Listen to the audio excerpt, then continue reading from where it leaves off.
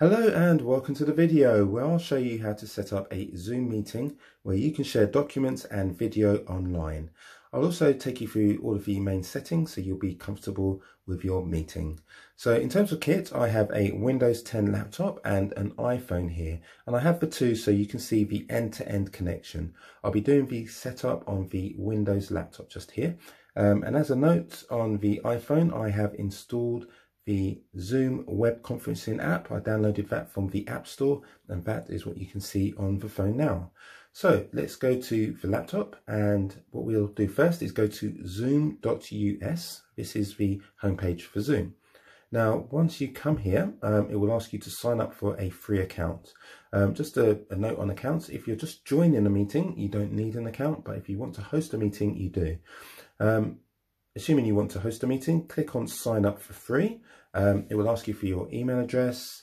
It will then send you a confirmation email, an activation email to that email address. So you just go to your email, activate it. It will ask you a few more questions on the Zoom site, such as your name, setting up a password, etc. And then you will have a Zoom account. I've already done that, so I'm skipping that step. So let's go to host a meeting. When I hover over it, it gives us a couple of options, and you can start with video off, with video on, or screen share only. I'm going to go with video off, and you can change any of these options in the settings. So you can see it's just fired up another page, and ignore this top bit for a second. What you'll most likely see is an option here asking you to download and run Zoom. We want to do that. It's a small file to download. It's the Zoom app. So please download that and run. I already have done so, and I will just click Open Zoom. And in a few seconds, you'll see a window, in fact, two windows appear. And the first window is asking to join with computer audio. Before we do that, let's just test the speaker and microphone. Zoom provides this test. So if I click this, and it's testing the speaker. Do you hear a ringtone? Yes, I do. So that's fine. And it's testing the microphone. Speak and pause. Do you hear a reply? Speak and pause. Do you hear a reply? Yes. So speaker and microphone look good. Great. So we'll join with computer audio. And we click it again. You are using the computer audio. So this slightly squidged screen is the main pre-setup, almost like a pre-stage window. Let's just run through the settings here. It has the meeting topic, the host, the password for the meeting, the numeric telephone room system password, the invitation URL. Now this is what you would send to your colleagues, and I'll show you another way you can get this and the password in one fell swoop. And you have a participant ID here, which you won't really need to use, to be honest.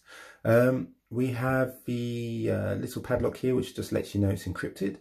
If you click on this little I button, it just gives you some more information, including the meeting ID, which you can also see at the top of the screen here. Just an invitation URL and participant ID again. Come down to the bottom. You can see the microphone is currently live. You can see the green moving around there. If I press it, it mutes it. If I press the arrow beside it, you get an option to select a microphone if you have more than one. And again, select speakers if you have more than one. Here you can select or start your video, your webcam. And again, if you press the little chevron, if you have more than one camera or you want to go into your video settings, you can do so from there. Okay, we move along to the invite button. And if we click this, it gives us an option to send an invitation using one of these email services. Now, if you use one such as Hotmail, don't worry. You can copy the invitation or copy the URL and go to your email. I'm going to show you in Notepad for this example. And you can come here, you can right click and you can paste. And you can send this to your colleagues so they can join the meeting. And it just has the URL, the meeting ID, and the password. And I'll be entering the meeting ID and the password into the phone shortly so you can see how that works. So let's just close that off for the second. Next up, we have manage participants. So when you're in the meeting, you'll see who is down the left-hand side here. Sorry, right-hand side. That's myself as the host. and you can toggle off the camera and toggle the mic and toggle the camera from here as well. You can press this button here, this little arrow, and you can close that window. You can open it again. You can press it and you can pop the window out if you so wish, if you want to maximize that so you can see in a little bit more detail who's in the meeting. You can do that. At the bottom here, there's a more button, and here you can have a little bit of control in terms of people joining the meeting. You can mute all the participants on entry. This is useful so people join and they may have screaming kids or the radio on in the background. It won't interrupt your meeting. So that's a choice you can make. I've just turned that on for the second. You can allow participants to unmute themselves, allow participants to rename themselves, play enter or exit chime. I find that quite useful, but again, it depends how many people are coming into the meeting. You can lock the meeting so no one else can join, and you can merge to meeting window. So this will just take this window which I've maximized and just put it back, dock it to the right hand side again. And if I want to close it, just manage participant, like so. So we also have a share screen, which we'll come to in a minute, and we have chat. So if you want to have a conversation, you can use the chat setting there, and I'll show you that actually when we are in a call. You also have record, so you can record the meeting if you so wish. Always a nice idea to let the people know you're recording as well, just out of courtesy. Okay, so let's get into starting a screen share. So if I click screen share or share screen, we have a couple of options. We have screen, and this will share the entire desktop. So one thing to be just aware of for yourself, if you have email alerts coming through or messages, anything that pops up near the taskbar, these will be shown on your screen. So just turn off notifications if you're concerned about something personal coming through. So what I did there was just click on share desktop, so you can see everything. The viewers, the colleagues in the meeting will be able to see everything on the screen. So I think the best thing at this point is to join the meeting. So let's get the iPhone involved here. I have a meeting ID, and what I'm going to do is go across to the iPhone. This button says join a meeting, and it asks here for meeting ID. So I'm going to type that in, 520-825-3603, like so. This is a name which will show up. It's called iPhone. You can change that to your name or whatever you wish. You can see here it says it's trying to join. Please enter your meeting password, which is just on the screen there, and I'm just typing that in, A-B capital S. Okay, continue. Okay, and that says connecting. You heard that doorbell. That just alerts me that someone's joining the meeting, so that's useful. It says on the phone here, to hear others, please join audio. So this will allow me to hear others from the meeting. I'm currently muted, so it's not going to transfer any sound, so we don't have feedback. Right, so as I was saying, if I share the desktop, you can see everything. If you look on the phone, you can see everything that is happening on the screen. So I'm going to mute that, minimize that for a second. And let me just show you a couple of other options when it comes to sharing applications on your desktop. If you go to New Share, and you can go to Whiteboard, and you can just have a whiteboard where you can draw pictures or diagrams. There's stamps where you can place a heart, you can put a tick, usual sort of thing that you'd expect from a paint type application. You can save the application. It saved it, and you can go to the folder where it saved it, and you could perhaps forward this on at the end of the meeting, and at the end you can just close the tab and close the window. That's actually stopped the share, but that's not a worry. It doesn't, if you stop a share, it doesn't end the meeting. It just temporarily stops the share. You can see on the iPhone, it just puts a silhouette type body there. So that was the whiteboard. What I'll show you as well is if you want to show just a document, and I want to show just this document here, which is which is a Word document. So I'm going to click share on that, and you can see the share has come back up on the iPhone there. So they will only see this application. So I can type away here, it will show up on the iPhone. If I pull up another document, they won't be able to see that because I'm only sharing the Word document on this occasion. So that is how that works. Now, if I want to pause sharing, I can do that. And that will allow me a bit of time. Let's just say I wanted to update a document, to do something behind the scenes. You can see I've typed in update here on the computer. It doesn't show on the iPhone. If I then go to resume the share, you can see it says update on the phone as well.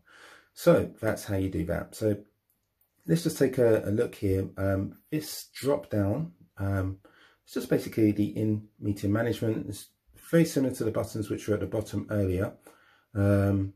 We have the mute, unmute, we have the video, we have the manage participants, and now we have 2 participants, and I can choose to click more, and I can chat with them. I can say hello, and if you keep an eye on the iPhone, you can see a message just pop up from at the bottom of the phone.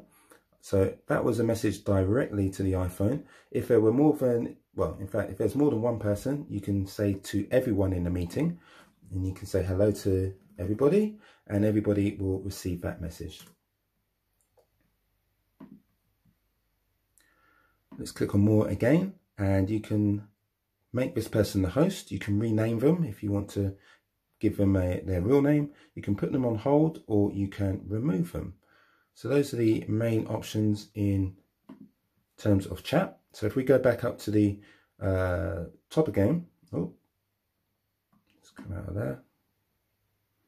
We've done share, we've done pause, we have annotate. So very similar to what you saw before. This allows us to draw on the document itself, and we can save that.